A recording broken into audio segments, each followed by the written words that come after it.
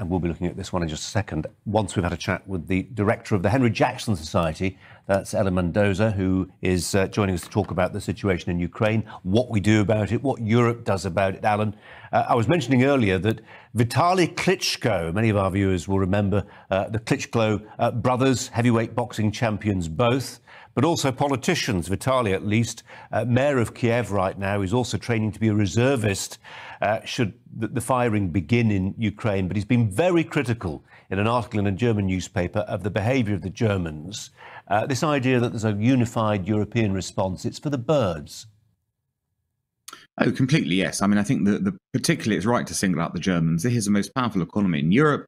It is the economy that has much to do with trade with Russia and economic sort of gain through Russian investment and trade. We've got the Nord Stream 2 pipeline, and the Germans are sitting on their hands on this issue, saying they support sanctions, but not quite clear what sanctions those are, and generally foot-dragging compared to the attitudes of some of their neighbours to the east in particular, and of course us to the west, who are much more concerned about what's going on. And it was just this feeling, isn't there, Colin, that the Germans might be inclined to put economic benefit above European unity, to use that phrase, on a matter of European security.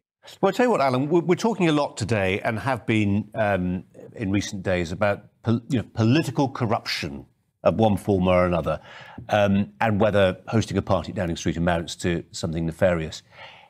I'll tell you what's nefarious. The idea of a former ruler of a country the size of Germany, biggest country in Europe, like Gerhard Schröder, former Chancellor of Germany, who is by many measures now effectively in the pocket of Moscow. Now, that's a scandal. That really is a scandal. Some of the lobbying he's been doing on behalf of Putin, and widely out there in the public domain. Many of our viewers here in the UK won't be aware of it, but it puts a different gloss entirely once you realise just how serious politicians have cozied up to Moscow. It puts an entirely different gloss on that relationship between Germany and Russia. Yes, completely. I think that the Kremlin's been very clever about reaching out to German politicians and indeed, of course, others across Europe who might further their agenda. In some cases, it's very classic in the sense of you will, basically be paid lots of money to work for Russian companies, and therefore, we know where your loyalties will lie financially. In other cases, it may be more subtle. But the reality is that a tremendous effort's been made, of course, to employ people who could be of use in political discussions when it comes to action against Russia. And there's no doubt that the Russians, and now, of course, increasingly other countries like China, have been using sort of the lure of personal gain in some cases to perhaps cloud judgments about what might be the best national response from certain countries. Alan, how could the Germans have got this so wrong on energy policy? I mean, energy policy sounds really dull, doesn't it? But actually, it's really dramatic in the sense that if you ditch your nuclear program and find you've suddenly got this yawning gap in your energy supply and you're working out how you keep the lights on, then suddenly you find yourself having to cozy up to some fairly unscrutable characters, building pipelines all the way effectively to import Russian gas. They've made a real hash of things, the Germans.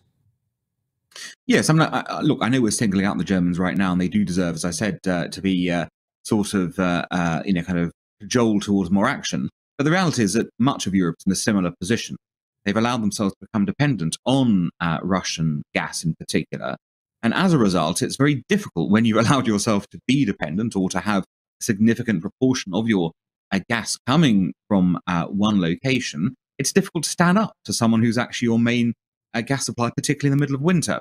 So it's a pretty standard issue. People have ignored it in the past, thinking, oh, this day will never come, we can reason. And of course, there is always an argument, isn't there, a sort of circular argument that says, oh no, they will be hurt much more than us if they cut off the gas, because they won't get the money, of course, from the trade.